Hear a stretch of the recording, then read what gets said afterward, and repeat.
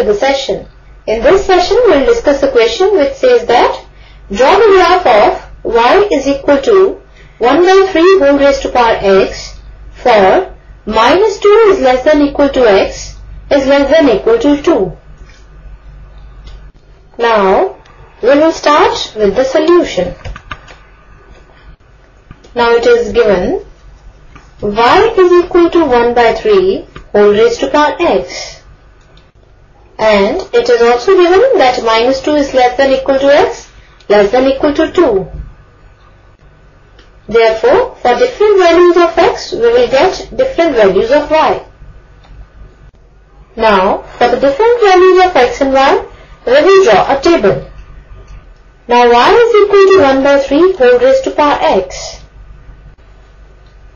So, for x is equal to minus 2, y is equal to 1 by 3 whole raised to power minus 2, which is equal to 3 raised to power minus 1 whole raised to power minus 2, which is equal to 3 raised to power minus 1 into minus 2, which is equal to 3 raised to power 2, which is equal to 9. So, for x is equal to minus 2, y is equal to 9. Now, for x is equal to minus 1, y is equal to 1 by 3 whole raised to power minus 1, which is equal to 3 raised to power 1, which is equal to 3. So, for x is equal to minus 1, y is equal to 3. Now, for x is equal to 0, y is equal to 1 by 3 whole raised to power 0, and anything raised to power 0 is equal to 1. So, for x is equal to 0, y is equal to 1. Now, for x is equal to 1, y is equal to 1 by 3 raised to power 1, which is equal to 1 by 3, which is equal to 0.3.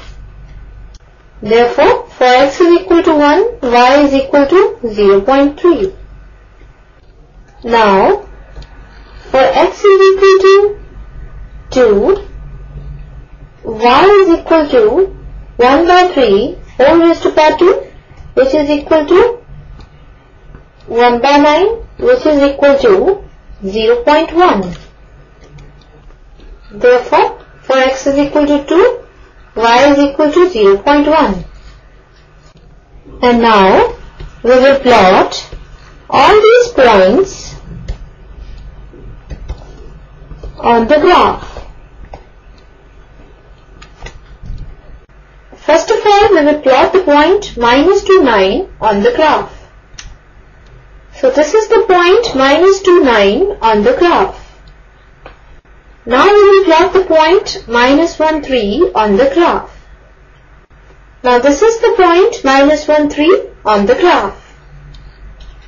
Similarly, we will plot all the points on the graph. So, we have plotted all the points on the graph. Now, by joining all these points, we are getting the graph of y is equal to 1 by 3 whole raised to power x. Now, from the graph, we can see that as x tends to minus infinity, y tends to infinity.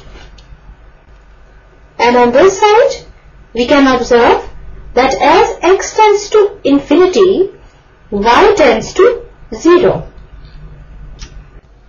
So, this is the solution of the given question, and that's all for the session.